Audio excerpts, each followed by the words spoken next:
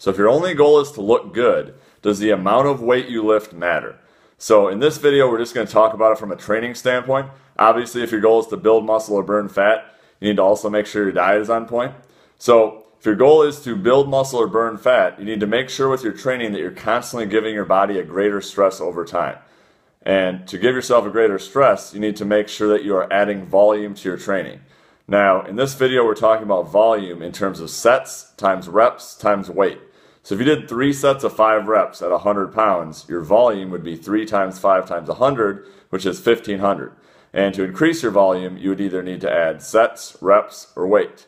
And let's say in this example, you did 105 pounds in your next workout, so 3 times 5 times 105 is 1575, so you just increased your volume by 75 pounds.